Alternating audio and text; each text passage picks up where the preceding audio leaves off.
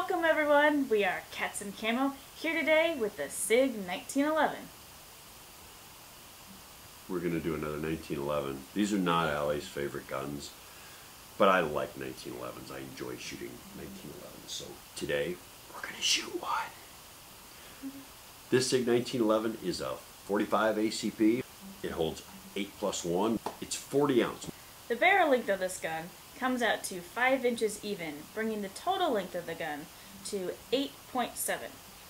To be honest with you, most 1911s, like for companies that make holsters, the frame and the slides do tend to be very similar in size and swappable. So magazines, where they're normally specific to a type of gun, most 1911 single stacks will run almost any magazine in it, and you can even take slides off and swap them. Wow. So yeah, they are very similar. Okay. So well, that's why you had difficulty finding those dimensions, and none of our viewers actually care what the height of the gun is. It looks like it's this tall. Take it off. I'm gonna check. Clear. Oh gosh. Oh gosh. Okay, there it is. Yep. There we go. So it's clear. And it's got a metal frame, but with wood grips attached to it. I'm not sure if that means you can take them off and put different ones on. It looks like that would be the case. I've seen other 1911s with a similar frame, obviously, that have different raised grips. So I'm guessing that's the case. Magazine release button over here. I have little hands, but that's still not bad. Pops out, goes right back in. Nice. Now, I'm guessing, ooh, wait, safety, right there. Safety, one-sided, but that's to be expected. And slide release, right next to it. Other than that, it looks like a standard 1911. I would try to put on target, maybe.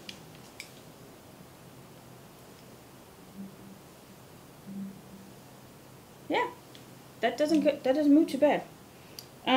One of the interesting things that there's so many 1911s out there, I've just kind of got curious, and apparently it was so popular when it came out in 1911 that multiple gun brands or companies picked it up and used it pretty steadily and heavily until like 1985, and I believe that covers World War I through the Vietnam War, I believe. Again, I'm not a history buff, I'm just guesstimating there. But we're going to hand this over to Dan and let him take it apart and put it back together before we take it out on the range and have some fun. Well, he might have fun. It's a 45, so yikes. So to start with, magazine release button. Nice. Kicks the magazine out really clean. The mag aside. You're going to check it to show clear. And it's important when you take a 1911 apart, you have to pull the hammer back. So I tend to do that when I check clear, just make sure it's good to go.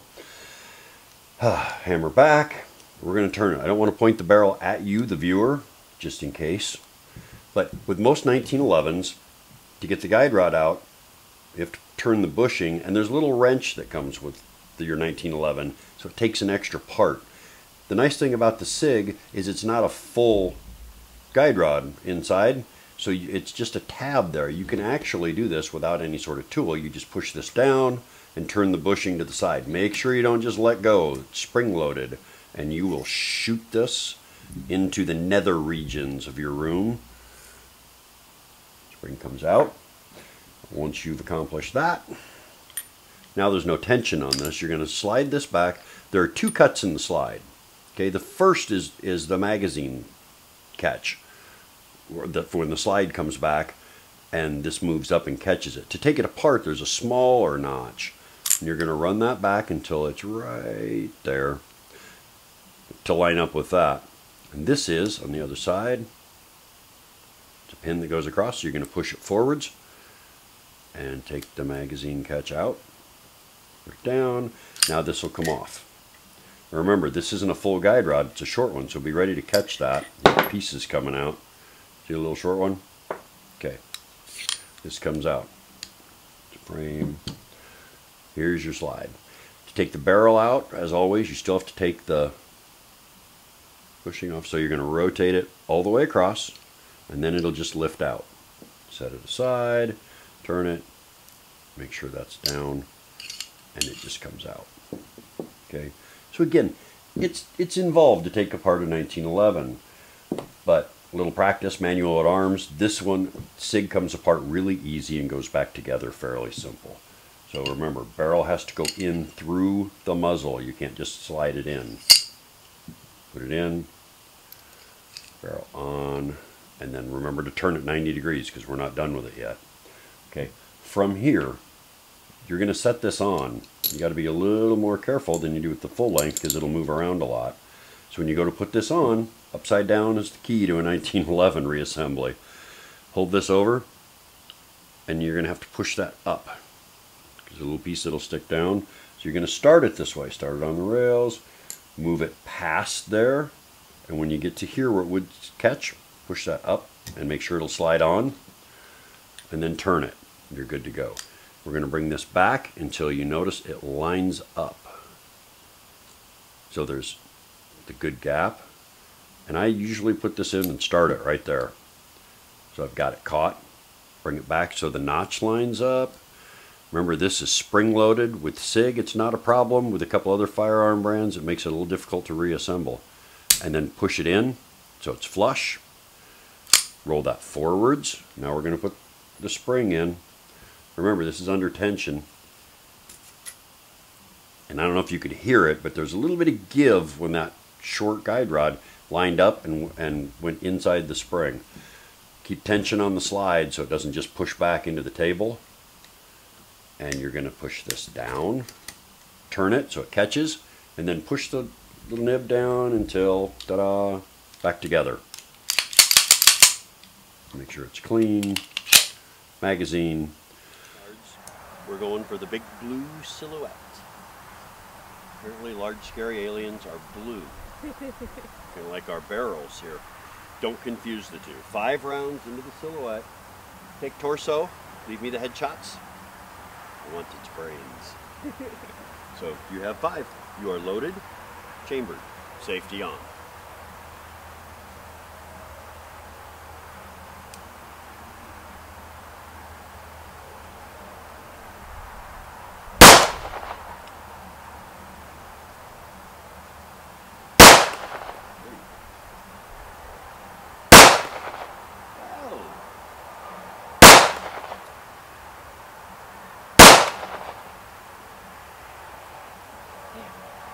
That was it. Okay, I didn't shoot it bad.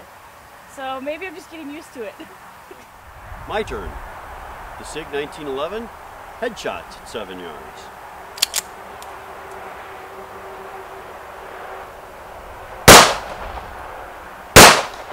Higher than that. Thank you guys so much for stopping by, and if you enjoyed this video, point those crosshairs to the like button down below, and make sure to stay tuned for part 2, coming later this week. See you then.